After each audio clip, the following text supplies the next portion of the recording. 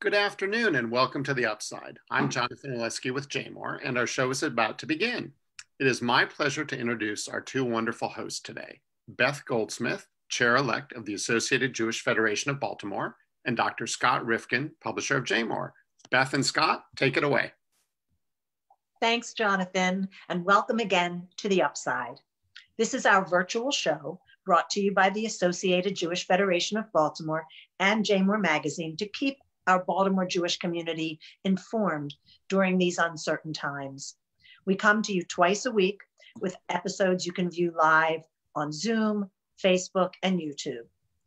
Each episode will tackle some of today's most pressing topics, feature some of the community's leading experts, and answer questions that are on all our minds. Today, we will be talking about the loss of a loved one during the pandemic. Because of the limitations imposed on us by social distancing, rituals that have traditionally provided support during this emotionally challenging time have now been upended. From private funerals to online shiva to the inability to sit by the bedside of a dying family member, mourners are finding it harder than ever to find comfort. What are we doing as a community to create new rituals and provide emotional support to help our grieving families and friends? Scott, would you like to introduce our guests? Sure, thanks, Beth.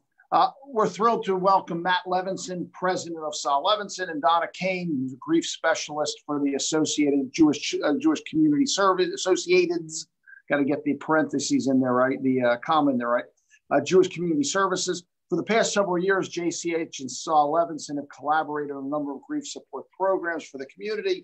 And last month, the two organizations teamed up with the Baltimore Jewish Council and the Baltimore Board of Rabbis to host a virtual community-wide memorial, remembering those who have passed away during the pandemic. So Beth, you want to kick off the questions? Sure, let's jump right in and say, so Matt, welcome. And how are you helping families grieve during this time of social distancing? Thanks for having me.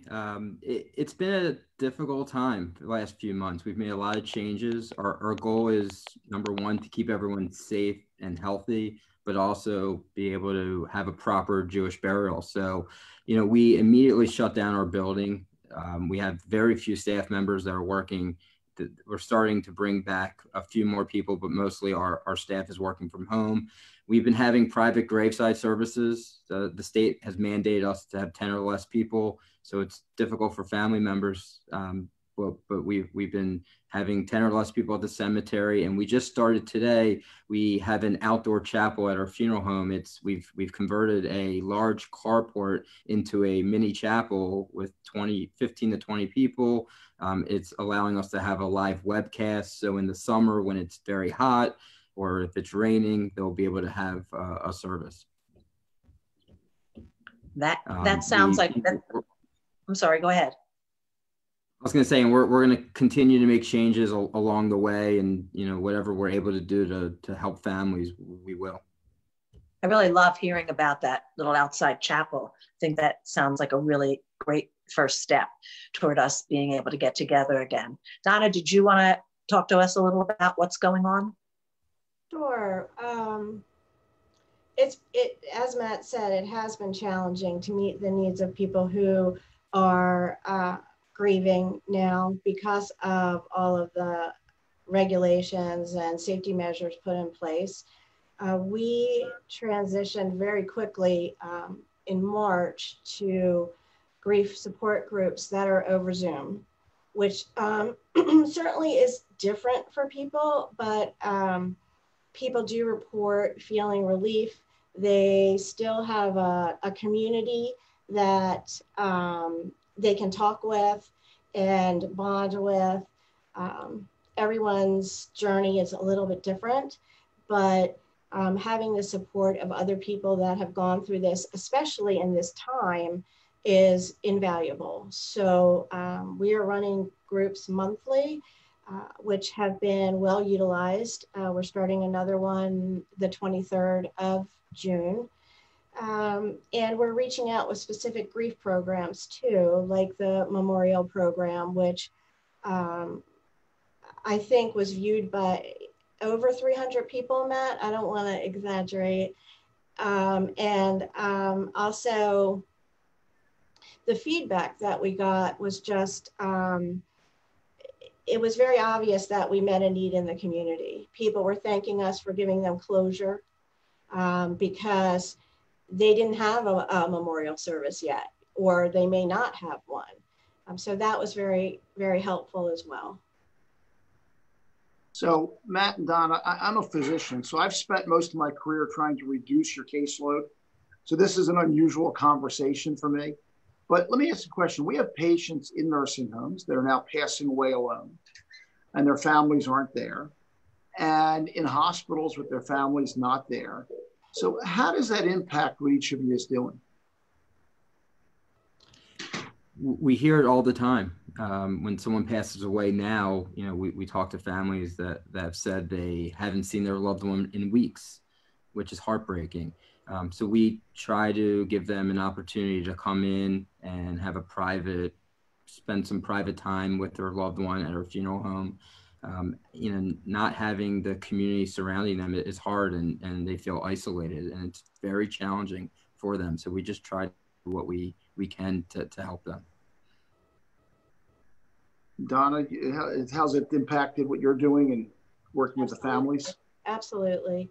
One of the things that we do in conjunction with Levinson's is when there's someone who really needs outreach and support, Matt or someone on the staff will contact me, and I can reach out to that person, offer consultation to that person. We can offer resources for them as well to keep them connected.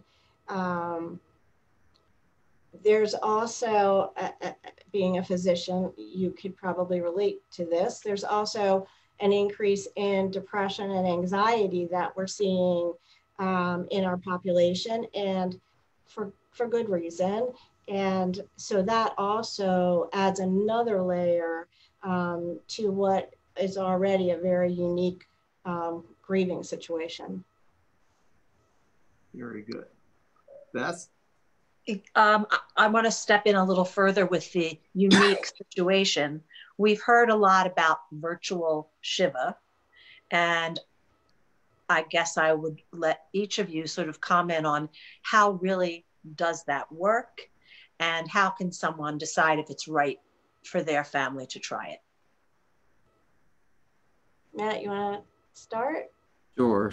So, you know, we go over this with each family. Obviously, you know, people are not having the community come to their house for a traditional Shiva. So we bring up this virtual Shiva. It's usually through Zoom or a different platform similar to Zoom. And I'd say half the families are doing this. Some families, they just have a private family Shiva. You know, maybe they call their rabbi and have a service. Some families, they are opting for this, and they set up essentially a Zoom meeting, you know, at a certain time for 3 days or up to 7 days, depending on what they want. We put that information on our website, and the rabbi is a participant, and they have a Shiva service, and, you know, people in the community can view it. I think there's going to be lots of changes even when this is all over, and I could see us families using these types of technology even after this is done, for family members that have to go back to where they live, or family members that can't come to the funeral. I could see them having regular Shiva with it being Zoomed also. And at least this allows the members of the community that can't be there for the family to be there virtually. Donna, did you have anything to add on that? I think that there are still personal things that you can do even if you're attending Shiva over Zoom. Certainly you can write a note to the family. People love hearing personal stories about their loved ones. So if you have a story, send them the story. You can still put Shiva baskets out on the patio, or have them or flowers, whatever you want. There's still thoughtful things that you can do that's a personal touch to help people feel embraced by the community, and also that their loved ones are being remembered and honored.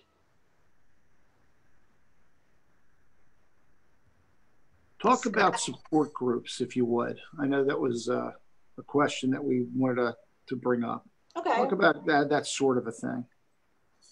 So we have been running support groups for about 10 years now. And originally we would do one group a year, and it has grown exponentially to 5 or 6 groups a year. And people tend to get a very good result from a group as opposed to individual therapy. I mean, that's helpful, but the groups sort of normalize what their people are going through in a better way, because they see other people going through what they're going through. The groups are homogenous, so if somebody lost a parent, they would be in a group where other people have lost a parent. If someone lost a spouse, they would be in a spouse group. Because while every loss is difficult, people grieve differently. You're going to grieve differently for your parents than your mom or dad would grieve for their spouse. So we feel like that is a very important part of what makes our groups somewhat unique. And we meet weekly for 8 weeks and talk about different aspects of grief and loss, and also give people time to talk about their own concerns and needs and get support from everyone else in the group. So they work very well for people who are able to talk about their grief. People who prefer to do things to work through their grief may need a different modality than just talking. Okay. So this is obviously a very difficult and very heavy subject. Let's take a break from the heavier questions for a minute. Can you tell us a little bit? I see this big, nice sign behind you with Jewish Community Services and all the services of JCS. Why don't you spend a minute telling us about JCS and its services, not just what you do, but wrap that into it, if you would. Sure. Thank you for giving me that opportunity. So we are a comprehensive human service agency. So what that means is that we provide services for young children all the way up to our elder care department, where so it goes from, you know, children all the way up to older adults. We provide therapy services with licensed therapists. We provide transportation sometimes for people if they need transportation. Things have changed because of COVID, so we're working on outreach to make sure that everyone is doing well, has what they need. We have, if you're having difficulty with paying your bills, there's people here to talk to about that. And then we have programs to meet the needs of the community that we develop yearly. For example, the memorial program that we had last month. Very good. And how many people work for JCS? This is a guess, about 250 people. Yeah, it's a big organization. It's a big organization. Does great work. So that sign behind you is great. We can sit there and read off the bullet points. Thank you.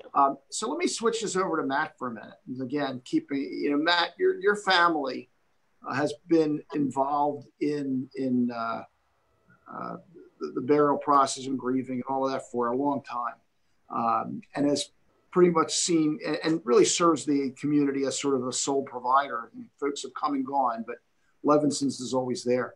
Take a minute, if you would, and tell us a little bit about the history of Levinson's, and then we'll come back to today's subjects a little bit. Sure. So our company started in 1892. And I'm the 5th generation, so we've had many family members over the years. We're very proud to keep it in our family and keep the tradition going. We've all worked together and we enjoyed working as a family. Each generation teaches the next. I currently work with my dad and my cousin Ellen Sue, and we have a great team. We have around 50 employees, wonderful funeral directors and support staff. And our goal is to really just be there for family members, help people through a difficult time, provide a high level of service, and just take care of people.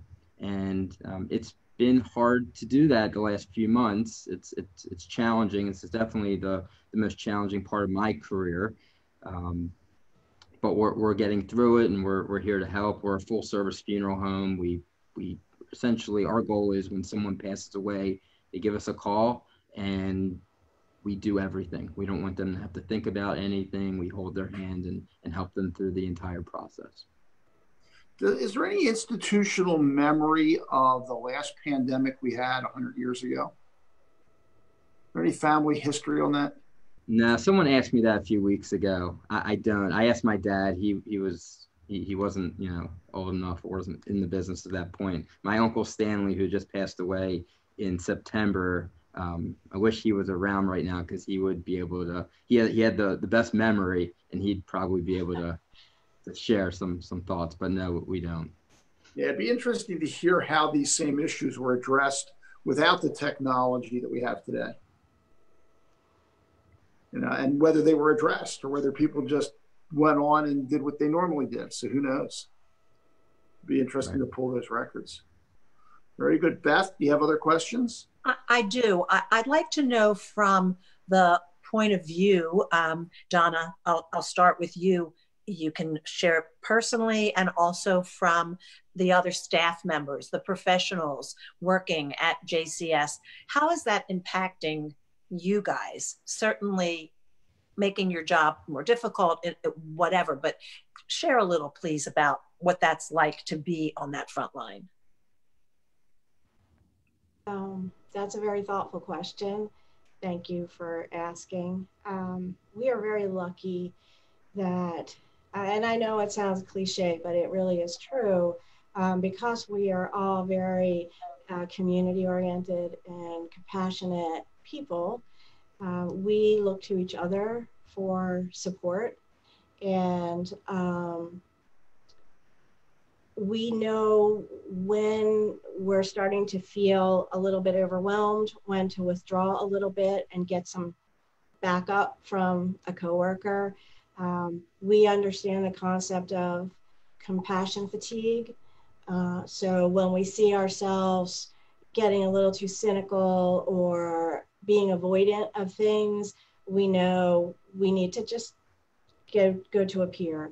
So we're very lucky that we have a supportive community all around us. The leadership here has done everything possible to make everyone feel safe. So that alleviates a lot of anxiety. So I think we struggle at times, like everyone does, but we have a good support system right here. It's good to hear, and so glad that you do have that.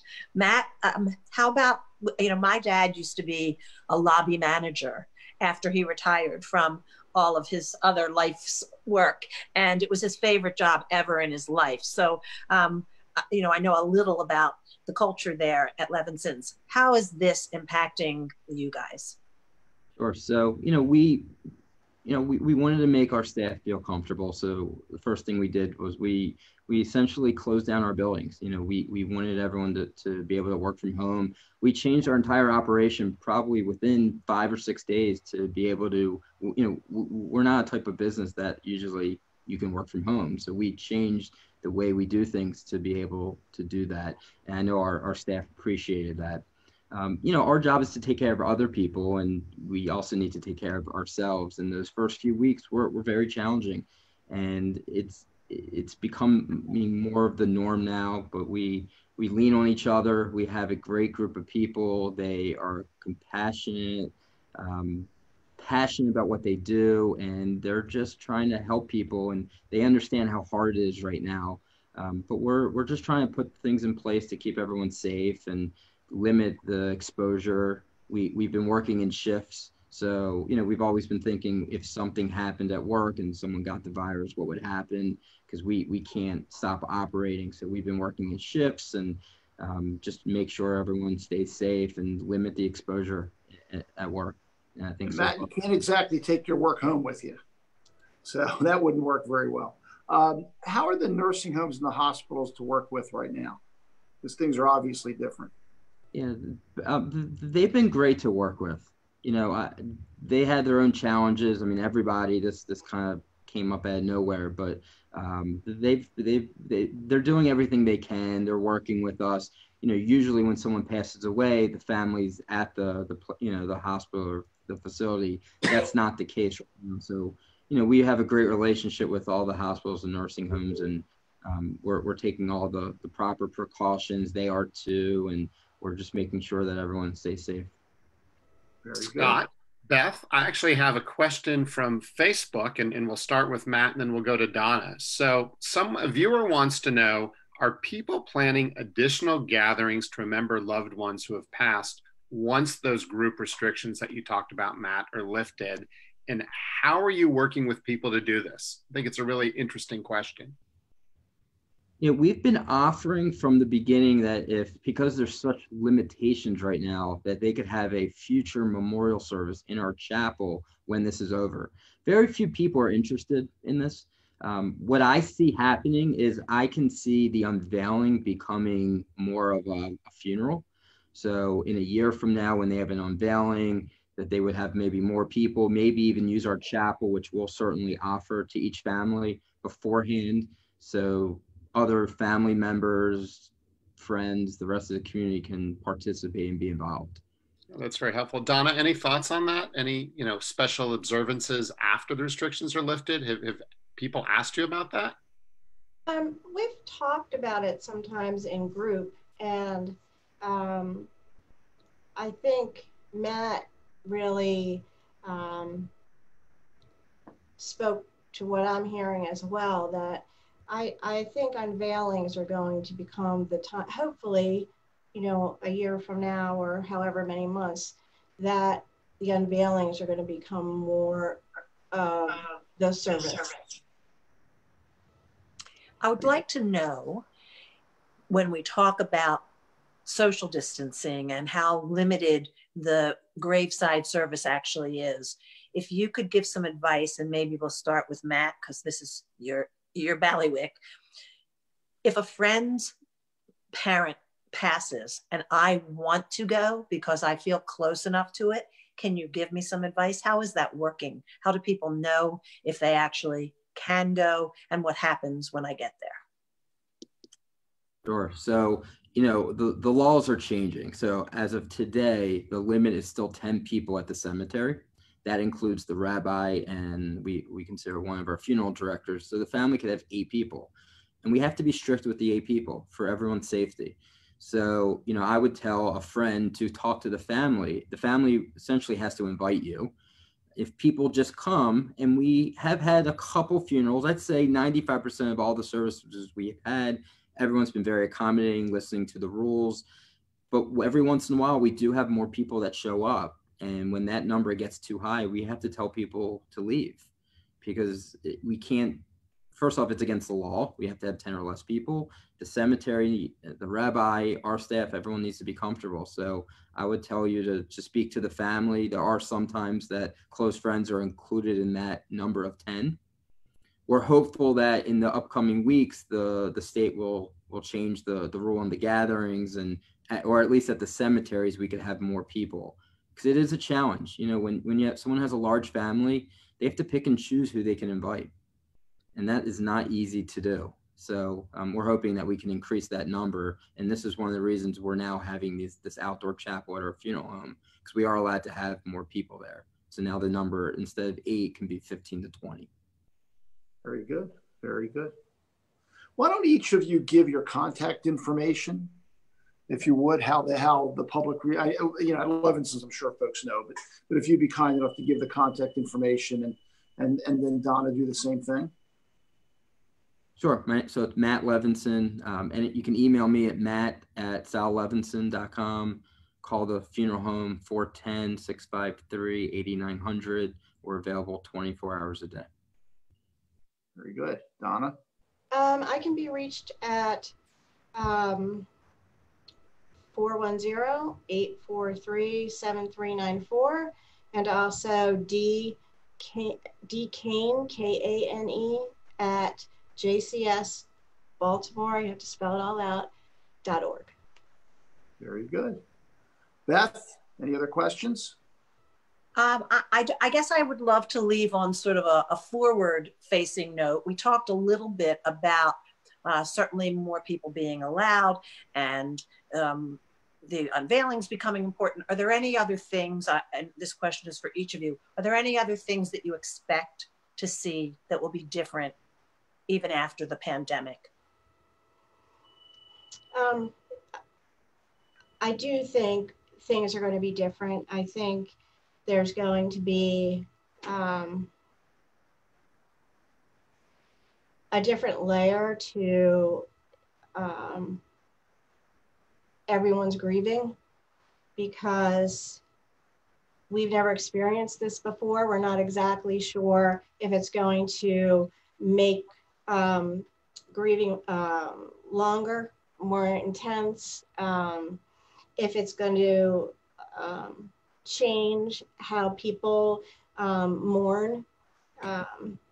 So my hope is that people understand that they're not alone, and they do have services and support that they can avail themselves of, both for from the community and also individually, because I don't ever remember a time where we didn't have Shiva in my lifetime. I don't remember a time where we only had 8 people at a funeral. And not only is there this community layer, but there's also a national layer for a lot of people who, a lot of people have died during this time. And that adds another layer to people feeling like their loved ones are not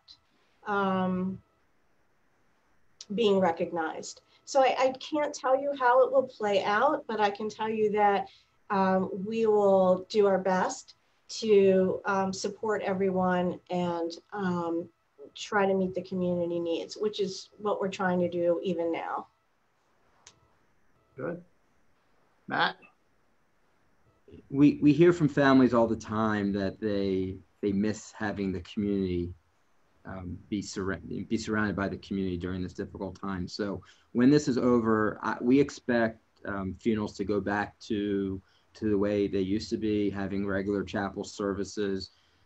I can see technology playing a bigger role moving forward, if it's during the funeral with webcasting, definitely with Shiva, as I mentioned before. I do think we'll have traditional Shiva when this is over, but I can see having an element of some type of virtual Shiva, especially for family members and friends that for many reasons are unable to attend. Good. I think we've hit all the major questions here and appreciate all your time. Beth, do you want to wrap things up? Sure. I want to say thank you so much to both Matt and Donna.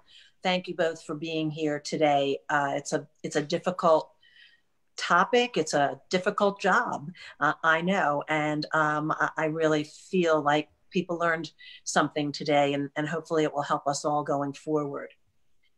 Our next show will be Thursday at 7 o'clock, and we'll be talking to Eddie Steinberg of J.S. Edwards and Lauren Ruckovitz of A Style Studio about the retail environment in our neighborhood.